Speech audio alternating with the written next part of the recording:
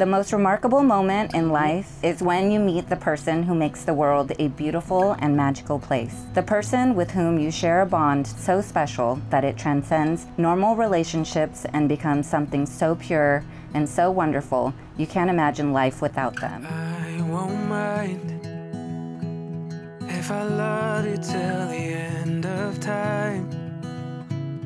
Darling, Stephen, I knew and hoped we would find our way back to each other. You've been my #1 supporter, and I look forward to discovering new things with you as we embark on the journey of a lifetime together. I felt heaven and my world collide. You are an amazing woman whose intelligence far outweighs your physical beauty. We have been through a lot, and I wouldn't change anything.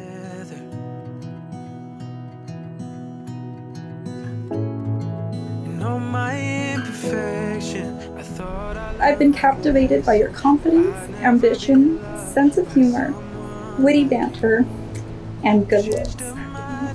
I love the way you treat your friends and family, and most of all, the way you care for me and our children. I am the luckiest person in the world to be standing by your side today. Of someone like you.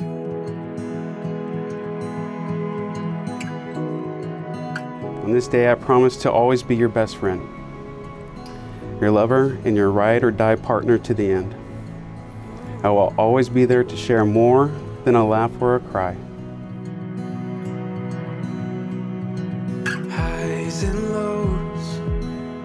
Our unyielding love for one another will get us through any challenges we may face together.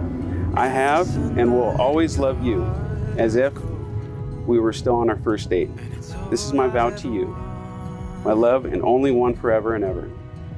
I love you. In all my imperfection, I thought I learned my lesson, that I'd never be loved by someone like you. You changed up my direction, but sometimes I still question. I promise to support your goals and dreams. I promise to put our relationship first, to always make space for adventure and romance, and to cherish the special bond we share. Above all, I promise to always remember the gratitude I feel when I wake up next to you each morning. You are my best friend, and I will love and respect you always. I was worth the love of someone like you. Kathleen and Stephen, you fell in love by chance, but you're here today because you're making a choice. You are both choosing each other. You take me as I am, you take me as I am. I now pronounce you married for the first time as husband and wife, Mr. and Mrs. Stephen and Kathleen Hatch. You may now kiss.